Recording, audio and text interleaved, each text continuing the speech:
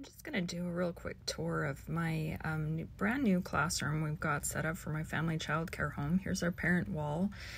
Here's a little schedule that I downloaded from Mother Goose Time curriculum. They've been just a huge help, and that was a lifesaver being able to have that up there. It's a really great schedule.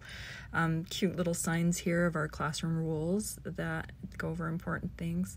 And then these center signs are really neat. So here's our art center. I just took an IKEA easel and cut it in half essentially and stuck it on the wall because, again, my classroom's tiny. I've got those areas up there to hang up with some clips as we do some art.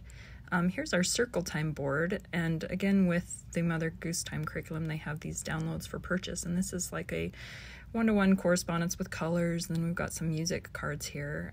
This is all available for download on their website, and then they also have some calendar pieces and some things that and then when I get my monthly boxes, I'll have more to add to that.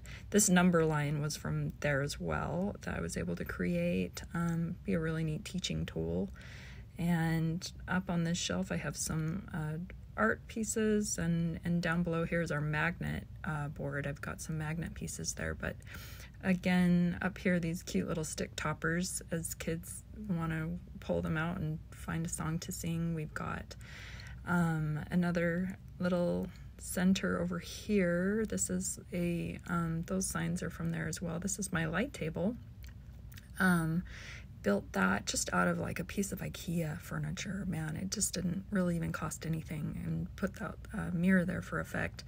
And then this really cool material is also from Mother Goose Time, and it's just a an alphabet setup where kids can, they see it up high, even though I've got a mixed age group, kind of need to keep that up there, that they can ask for it and we can work with those materials a piece at a time. And my science center as well, it's set up with the December science curriculum. And then our word wall as it forms as we go through the months, as well as our little writing center right now just has real simple 2 little pieces of crayon in there. Covered that table with contact paper just to make it a little more durable. It's our library. It's super tiny, but it does exactly what we need. And then this is kind of cool. You can download these songs. I thought it'd be great to just have them on the wall so I can just see them. And then these are just cute. They're interesting for the kids to look at. And hopefully with that music, I can put our CDs in there and have a little music listening station. Here's our dramatic play. The center sign fell off there, but so it looks like I need to get those reinforced a little bit better, but it's set up as a bakery. I've been having parents come over. I have these some information from them. This is all was a download as well, so I can show them about the curriculum we're going to be using.